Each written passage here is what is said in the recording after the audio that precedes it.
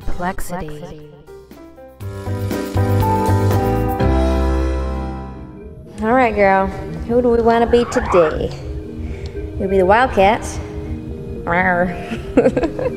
Oh, that's cute. You know, the precocious girl with pigtails, I think. Ooh. Oh, my Laura Croft persona. Oh. That's a good one. No, I just think I'm gonna send my tall avatar self today. Are you ready to meet? Be right there.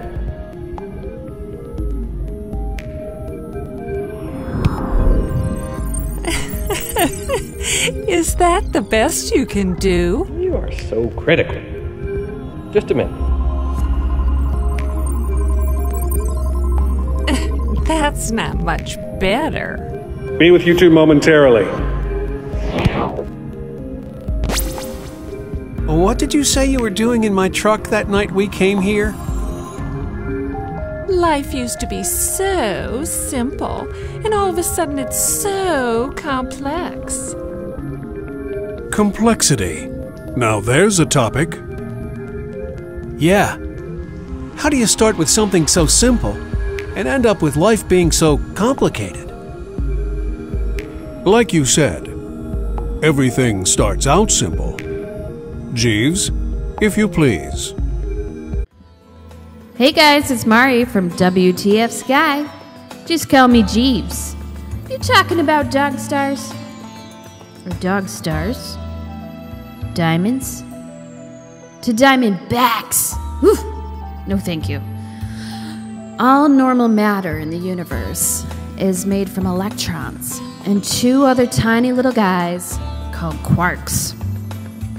Put those three things together, let them interact, and you get all the incredible complexity that makes the universe such an interesting place.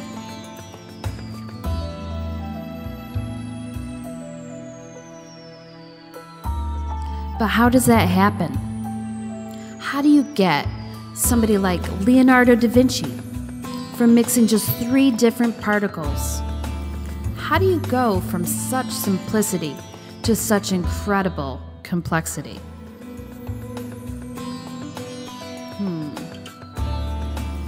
I'm gonna do something a little different. Let me take you on a journey, and together we just might figure something out for once.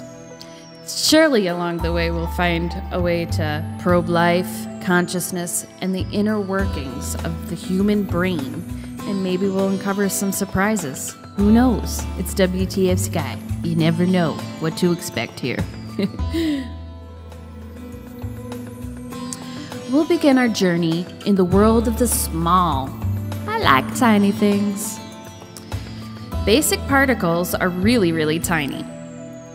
For a long time, people thought these particles had no size at all. But then along came quantum mechanics, which proves it's impossible for anything real to have a size of 0. Today we know that fundamental particles have a real size called Planck length, named after Hall of Fame physicist Max Planck. Now Planck length is so small it's hard to imagine, much less to describe. But that won't keep me from trying. Oh no.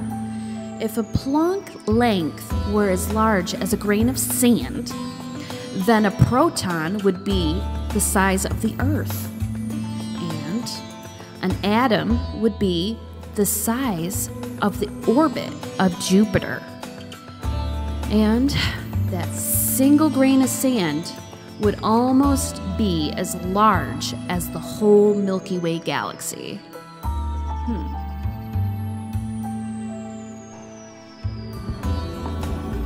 Isn't a Planck length about 10 to the minus 33 centimeters? Yes, it is. Hard to believe the redhead didn't understand that. What redhead? You mean Kevin didn't tell you? Never mind. Play.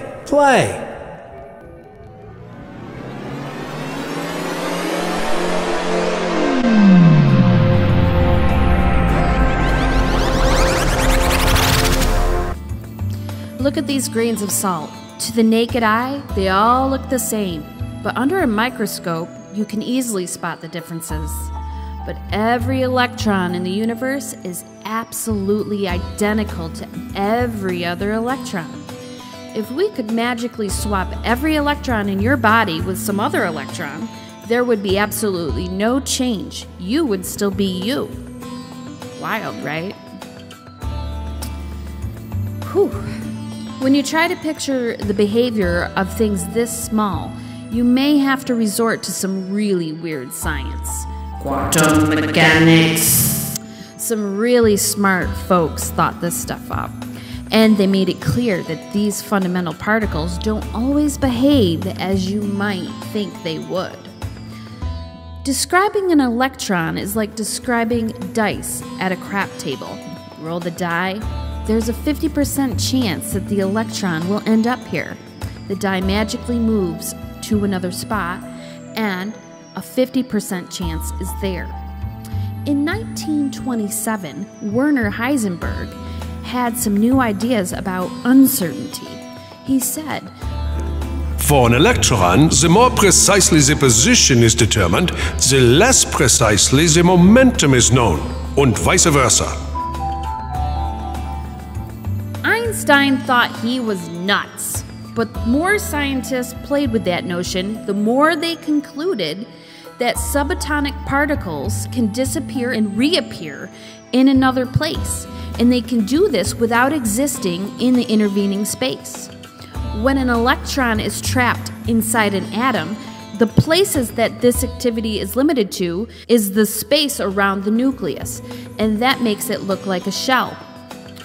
Basic particles can also be in more than one place at a time if the time is brief enough. An electron can travel from here to there along all possible paths simultaneously. And even more astounding, these particles can appear out of the nothingness of space, exist for an extremely brief instant, and then disappear. Scientists call them virtual particles. They may be virtual, but they can have very real effects. It is all this jumping around that makes particle descriptions so inexact. But then the existence itself is inexact at these tiny scales. You know, time doesn't exactly behave itself on tiny scales either.